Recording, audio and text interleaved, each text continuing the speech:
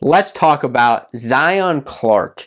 Do you guys know who Zion is? Do you know who Zion is? Well, Zion was recently on the Ellen DeGeneres show this past week, and that's why I'm talking about this. I thought Zion is a great inspirational wrestler, and I love to talk about these inspiring wrestling stories on the Fanco Wrestling Show because these show guys that, maybe they have a little bit of a handicap or they, can't do as well as other guys, on the surface.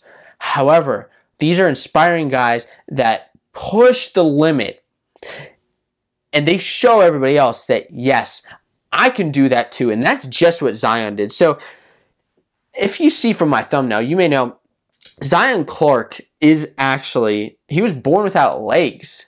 This is a disease called caudal regression syndrome. And 1 out of 100,000 kids every year gets this. And he was born without legs, unfortunately. But when he was around 7 or 8 years old, he had a coach, he had somebody come to him and say, you should think about wrestling.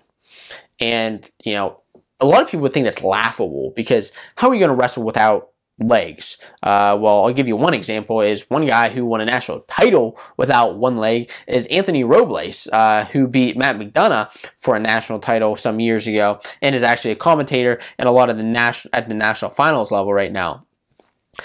But Zion, born without legs, wrestled started when he was 7 and 8, and he's from Ohio. So all you Ohio wrestlers out there, this is for you. He wrestled at Massillon High School, and he just graduated wrestling in college now, actually, which is pretty exciting at Kent State Branch campus. Now, what was really exciting, I think where a lot of this inspiration comes in, is that Zion had a tough life as a child. He was beat. His mom was on drugs, and just a little bit into the story from what I understand, it was tough. But wrestling gave back to him, and it showed him that he can be better than all of that. And I don't want to speak for Zion. I'm just saying, from what I've understood from him. And his senior year in high school, he had won matches in high school before, but his senior year, he came in and he won 18 straight matches, was undefeated, 18 straight matches, and then he ended his season 33 and 15 and qualifying for the state tournament in Ohio. What a feat for Zion. I gotta clap my hands for him. Phenomenal. Then he went on to wrestle in college. He wasn't done there. He went on to wrestle in college. He wrestled his freshman year, D1 at NCAA. So not the NCAA because Kent State, what's their name? Kent State Tuscarawas.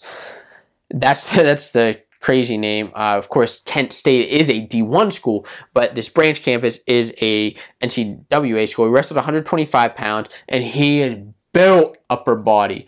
And, he has that little bit of an advantage because he can be built upper body, although he doesn't have any legs. That can be seen as an advantage and disadvantage on the wrestling mat. How are you going to take him down if he doesn't have legs?